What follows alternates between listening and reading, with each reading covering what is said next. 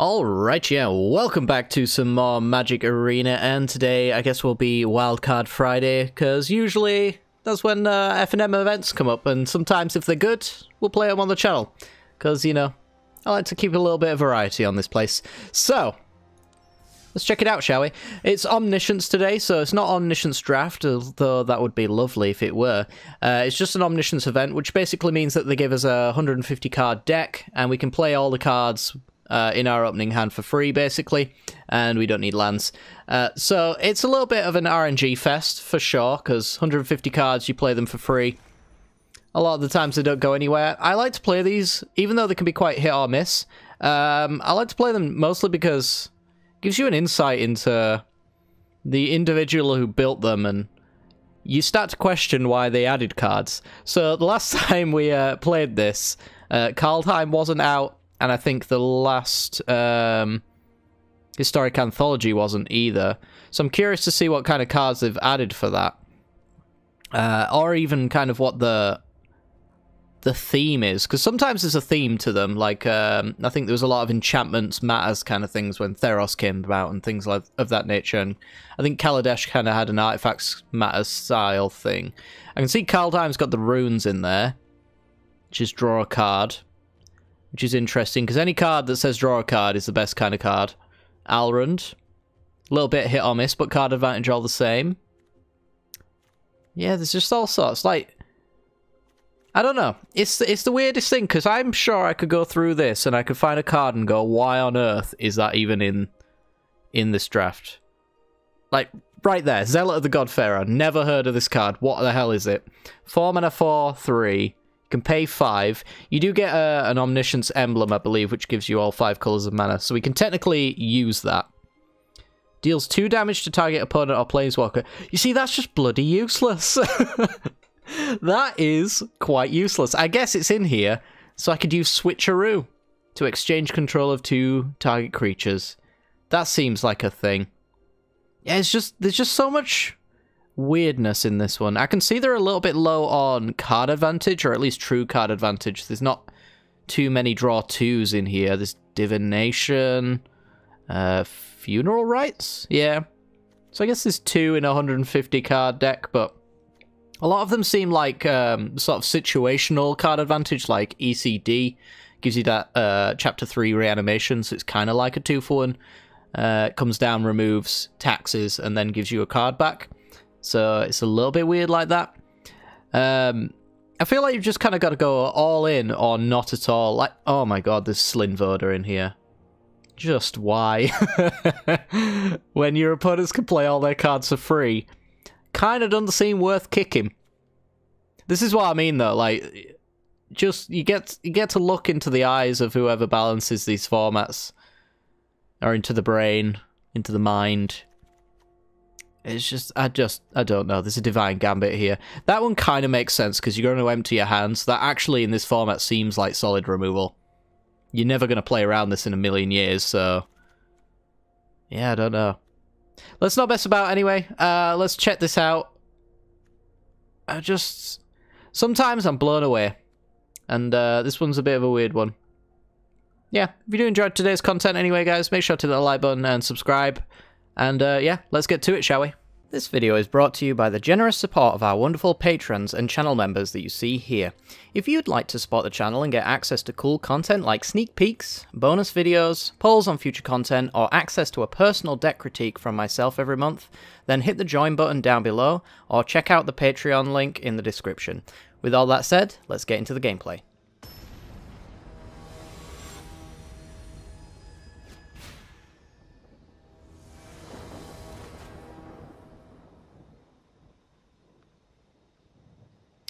Alrighty then, let's get in, and I just realised that I've got my deck tracker up and it doesn't work, so there is that. I mean, sure, we get 1 free mulligan, so I don't know. This is guaranteed removal, pretty much, on anything that matters. This just turns all of my dead creatures into absolute bombs, and this answers one of my opponent's cards, so I feel like it's kind of worth it. I just don't know if I actually play anything on turn 1, which is the strangest thing. I think I keep and I just immediately pass the turn. So let's auto pass so that our opponent kind of feels like it's their go. Should mention as well, I think I forgot to mention that this is free to enter and you get 2 rare ICRs, aka 40 gems if you're me. Okay, self-replicator. Immediately triggering the replicator. That's a problem. If you were curious, this thing is a weirdo. I'm gonna need a Wrath for this board. Yep. Exile all non-land permanents. Why the hell is Draugr's Helm here? And what do I even do now? Alright, I tell you what. I'll get rid of one of the tokens, turn it into a 3/3 and redraw. I do believe I'm already dead, to be honest. There's a Toski. I'll play a Toski, I guess.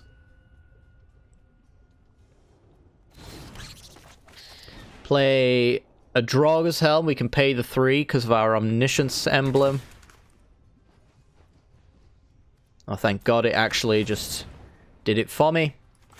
I'll downfall one of the other 2/2s so they can't kind of go absolutely insane. And then, I mean, this is at the beginning of combat. It almost makes no sense to play it, except for mind rot abilities and things like that. I'd rather not have it mind rotted. I don't feel like they're going to be using Perilous Vault to blow up any permanents, so... It's most likely going to be either artifact removal off the top. If they've got that, it's probably just as likely as... Oh my god, this opponent is running so hot. It's probably just as likely as Hand Disruption would be the artifact removal. So I'll just get it to play. Well, there's the artifact removal right there, ECD. Opponent is an absolute top deck god, by the way. Historic Spell, removal for God Pharaoh's Gift. Tapping down my team. Yep, there he goes. I'm back to just needing a Wrath again, and even then, ECD brings back Self-Replicator, so kind of back in the same spot again. I just don't have a board state. Maybe I should have taken the Mole. I don't know. Like, some people... Oh my god, are you kidding me? Historic Spell, Card Advantage Engine, and taps the team. Wow. Guys. Can I have whatever my opponent drank to become an absolute god? Sack a creature. Next game.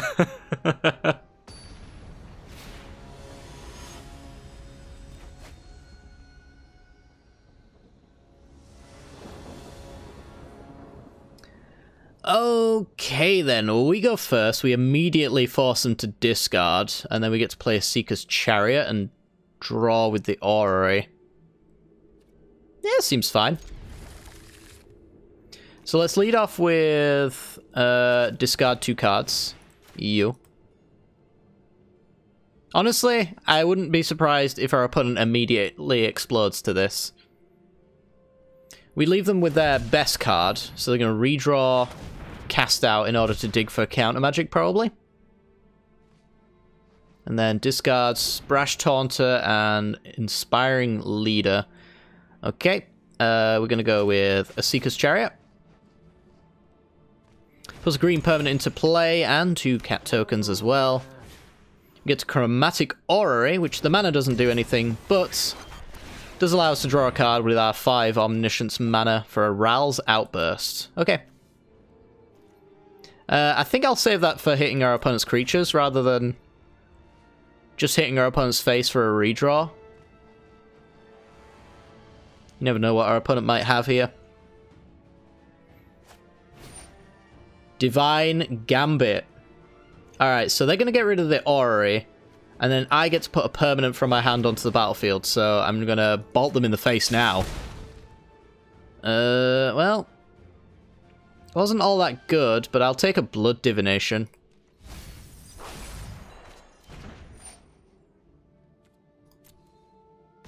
Yep, Divine Gambit. Pretty good. And then God Eternal Ketra.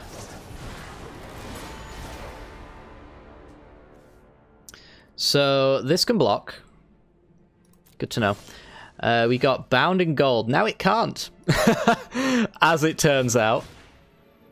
It has a triggered ability, which is still going to be effective, but this does allow me to crew with the chariot. Getting in and then having the spare creature to sacrifice here.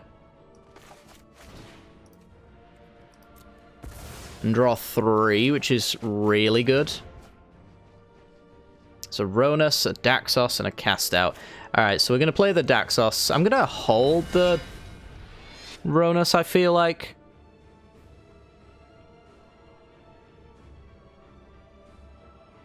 I don't know, though. Actually, no. What we're going to do is we're going to cast out a Ketra now. I think it's better than giving our opponent a cast trigger. Put that just back in their deck where it's not going to do much good. And then give our opponent the chance to top deck a little. Gain some life. And then Maronus just becomes much better on the next turn when we've got many more threats to double damage down on. Wasn't exactly the best card draw spell in the world, but... Ooh, Halvar. Enchanted or equipped creatures. Kinda neither, but we can make one have vigilance. So I guess that's what we want.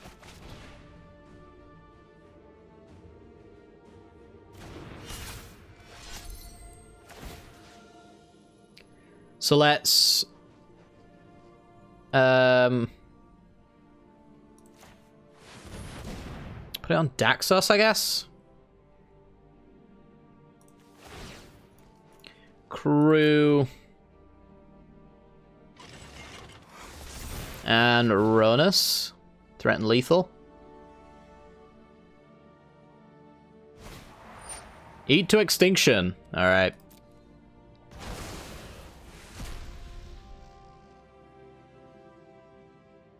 So they get to set up the top card of their library. We know that a Ketra is coming soon. And we know that the top card above it isn't all that good either. So, yeah, not bad.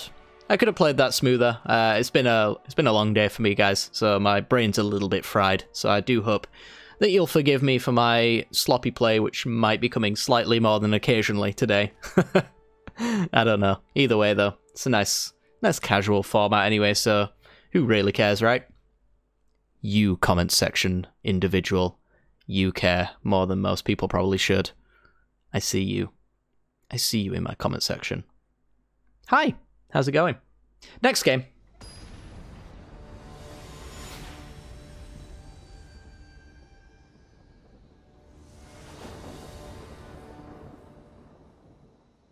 Okay, we're in. This looks to me like a free mulligan. This hand is completely reactive, with no sign of a proactive play that can actually win me the game. Domri's not going to do anything. It's a -3 right now. We can kill some creatures, but again, we just don't know if our top card's even good. So after I've killed my opponent's entire board, what's to stop them top decking something and getting back into this game? That's the way I see it. So I'd rather just have a better aggressive hand than that. Prismatic Bridge seems pretty good to me, if I do say so myself. With the Chromatic Orrery as well, that's actually god tier. Alright, so I would love to see our opponent tap out without destroying my hand. Ha! Alright. So you're saying we got a game on our hands. Crackling Drake, a 0/4 redraw. Cares only about the instants and sorceries in exile and in the graveyard, for the record. Alright, so we want to be careful with how we play this, because we want to get our opponent to counter something. So we want a Seeker to be the last card. We obviously want the scariest to go first, so Colossal Dreadmaw hits the field. Then we're going to go Clothis. Opponent's got to decide when their counter spells are worth it, and this Clothis feels maybe potentially worth it. Deem worthy, wow. Chromatic Orrery, and now we go Prismatic Bridge, and this is actually the best draw of all time. Draw 5. Okay, we go Cosmos Elixir. Bye. Bye then. So what we're essentially doing is we're going to bounce a non-land permanent to its owner's hand. So what we're going to do is we're going to bounce the Chromatic Orrery. Then we're going to draw 5 more cards. And then from there, who really knows? We're going to play a 6/7 for 0. Banishing Light their Prismatic Bridge. This eventually probably makes Crackling Drake killable. I don't know.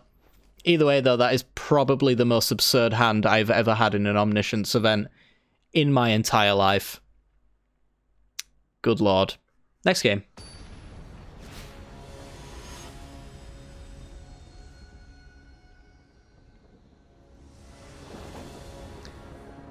Okay, opponent goes first. This is just a pure reactive hand.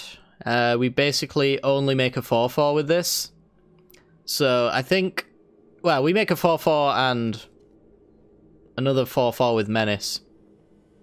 In formats like this, that just does not cut it at all. So we want some card advantage, we want some interaction. I would love to mull into a counterspell maybe, since we're on the draw here.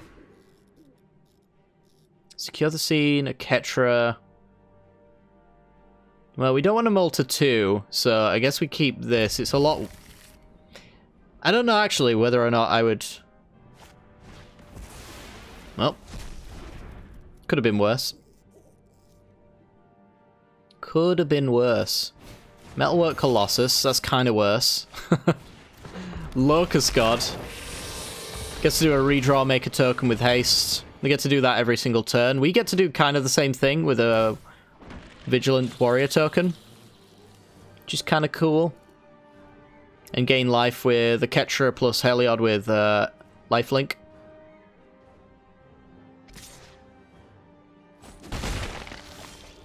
So that's kind of fun. Each opponent discards a card and you gain 3 life. I might keep that, just in case our opponent holds a card. So we're going to go with a Ketra the True.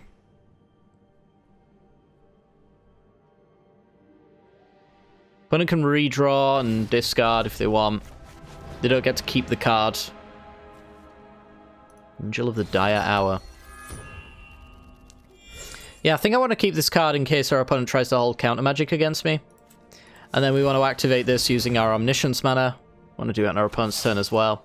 They've definitely got the better of the gods, I would say right now. Since theirs represents card advantage and hasty creatures. Kolvori, eh? Alright.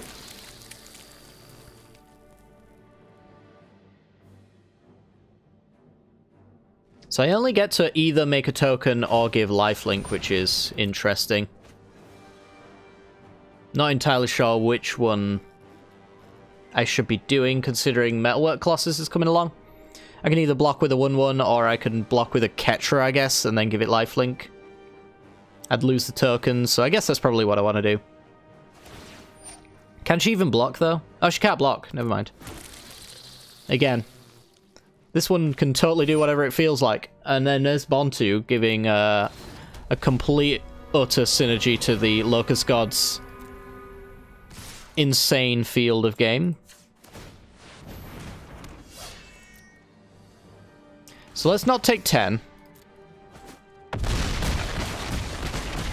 Go to 11. This game feels pretty lost without a top tier card.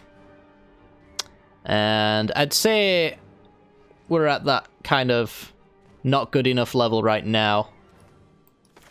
If I play out my hand, I get enough for a Ketra to swing in, though, with Toski card draw triggers.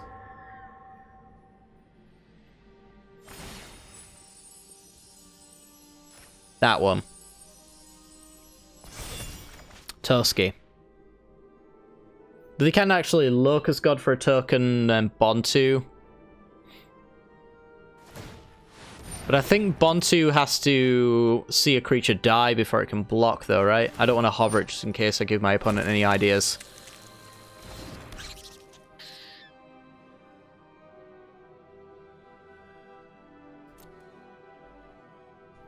So, let's go to combat. Gonna give a Ketra lifelink here.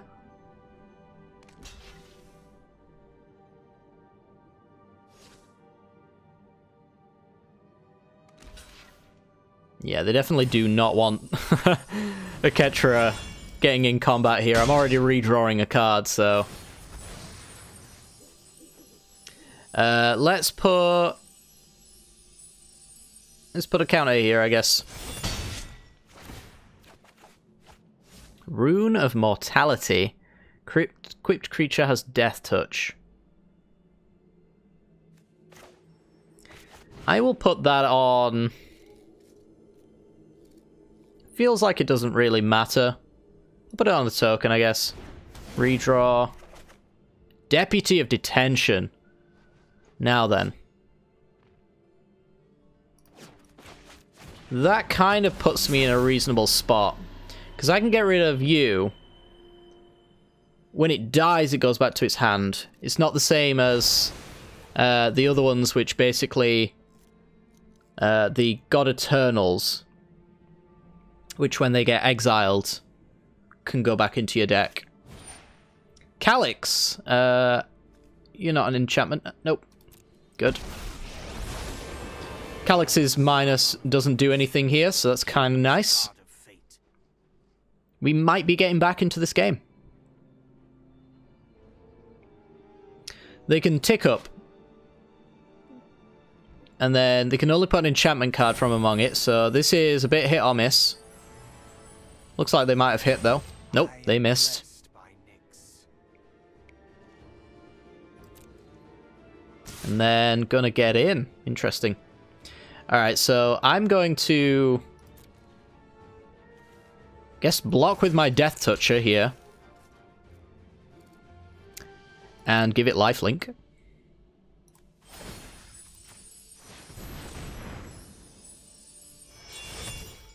Seems totally fine. And then I'm gonna win.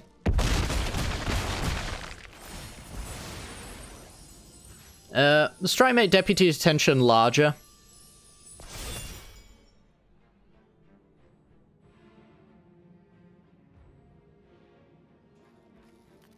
So Metalwork Colossus can sack 2 artifacts to return to its hand. They don't have any. So this is just a scry and a drain here, which is totally fine. We're going to basically fill our entire hand up, though.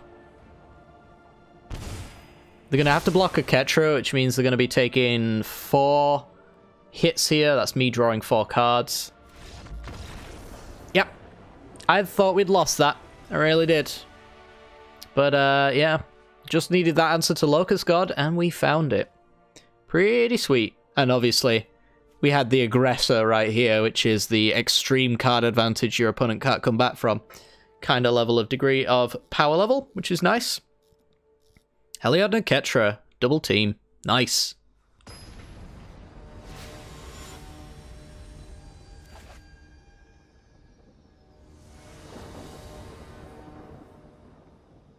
Alrighty then, let's have a look-see, shall we? Ooh. This hand seems okay. I mean, it's a little bit weak to our opponent having instant speed removal. But other than that, we have a threat, a redraw, and a reactive spell. Our opponents took the mull, so they basically have to keep whatever they got here. Gotta say, and I might jinx myself right now, I have not actually seen anyone kind of mull an auto scoop or anything like that, or immediately scoop because they're on the draw. Which is a running theme for events like this, where it's like there's not any point playing unless you're on the play and things like that, which I think is... there is a degree of truth to that, of course, but I also believe it to be false, because the point of playing this is to have fun. And you can have fun whether you're on the play or the draw in Magic the Gathering. Rude.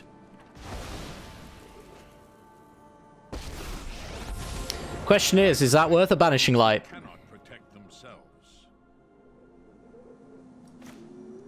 I think it is, because for the lulz, you know? I think it's for the lulz. So let's get that cast out the way, bring back that Frostodon. Give Ajani something to do with his counters. What's his ult, actually? Flying and double strike. Cool. Alright, so we have a 2-turn clock already. Opponent's got Divine Gambit. Actual best removal in this format. And Metalwork Colossus. Alright, so let's get rid of that last card. It is a board wipe. Alright. Swords to Plowshares. But worse. Or better, because it made our opponent explode. I don't really know. Could be one or the other. Alright, I think we'll go for one more game. You know, this format can outweigh its welcome, so I don't want to make this video too long. But yeah, it's been fun though. Been really enjoying it. Hopefully you guys have too. And yeah, let's get into our last game.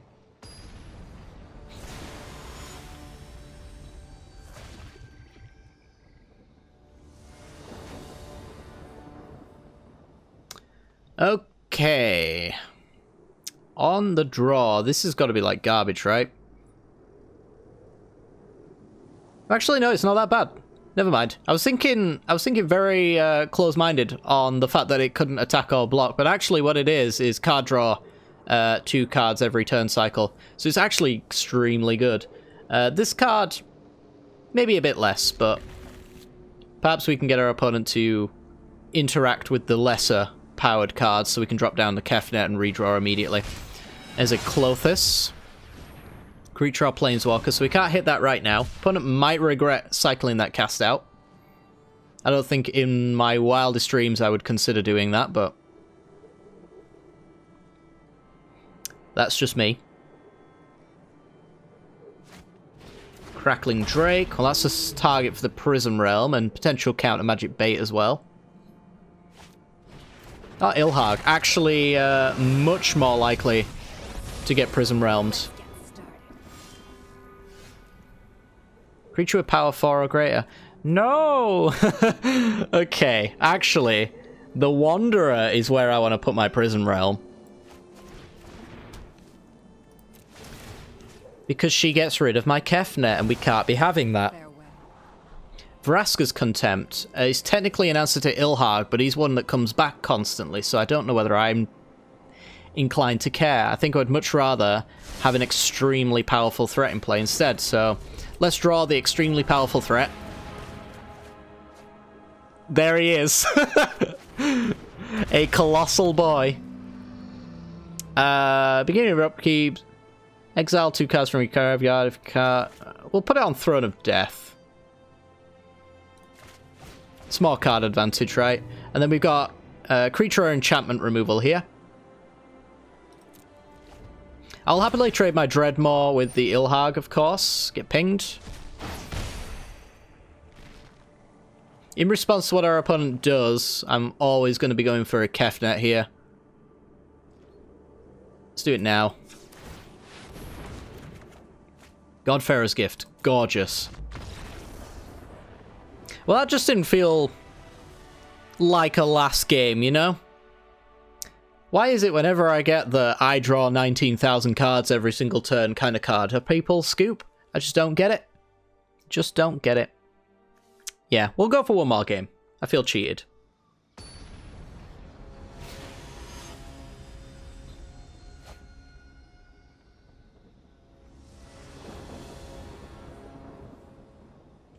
Okay, let's have a look-see. What do we got here? We're on the draw. We have a blue-white card, a green-white card. So Chromatic Orrery is a draw 3 right now. Historic spells get to be cast as though they had flash as well. So I get to do this on my opponent's end step. Or my opponent's turn, in fact.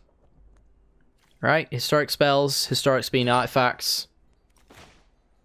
So before they go strategic planning and potentially open up counter magic, I'm going to, on their turn, draw 2 cards. We get to play the Wanderer. I think we'll wait on that as a bit of a combat trick, because we can prevent non-combat damage that will be dealt to me and permanents I control. So if our opponent goes for like burn spells here, we can flash this in. Which seems pretty good. Basilica Bellhorn. Sure. I think we probably get rid of the Wanderer, in all honesty.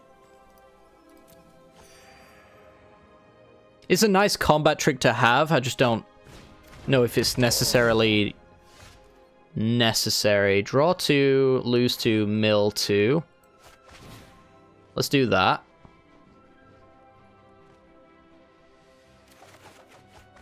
Switcheroo. And a Ajani Inspiring Leader. Okay, so we're going to go with Conclave Cavalier. This hand is absolutely disgusting, and I really beg our opponent not to scoop. Why? Why, when I get these god draws, do you all leave? Ah, one of the many sorrows of being a content creator. Nobody wants to sit through your good turns, but you have to sit through theirs. Sad. So what we were going to do, and we can't really see what, you know, was going to follow up, of course, but once Conclave Cavalier comes down, we have 3 colours. However, we don't just fire off Chromatic Orrery there. What we do is we sack Conclave Cavalier with a Blood Divination, drawing 3 cards. That means that it enters, it gives us some green and white elf knight creature tokens, replacing the colours that we were missing. So we're still drawing 3. So that's a draw 6 right there. We've got the Switcheroo as well, so the remaining 2/2 that we have in play can become a 6/7, plus whatever else we want to do from that point forward. It's pretty disgusting, and I think we were definitely going to win the game on the spot, but I really wish our opponent would have let us do it. You know what? I kind of like this this Omniscience draft. This Omniscience event. I prefer it if it was a draft. I find them to be infinitely better, because you get to build your decks and know that your deck is good, rather than, you know, build off of a potentially bad one. But yeah, the format seemed pretty fun. It had the Omniscience style of explosive turns. It had some weird inclusions. We've kind of went through those in the very beginning. For those who are curious as well, I got 40 gems from a mythic, and I got 20 gems from a rare, so, you know, when it says that the card will be at least 1 rare, don't listen to its lies. But yeah, either way though, that's probably where I'm going to end it off today, guys. Hopefully you guys enjoyed. Apologies for it being a short video. I just don't know if these videos really want to be 40 minutes long like I usually do for my content. You know, they're kind of a little bit of a side gig, I guess. You could consider it. And, yeah, I don't know. It's fun anyway. Let me know what you guys think down below if you want to see more of this kind of thing. And, yeah, make sure to hit the like button and subscribe as well. Really appreciate it, and I will see you all next time, guys. Have a wonderful night.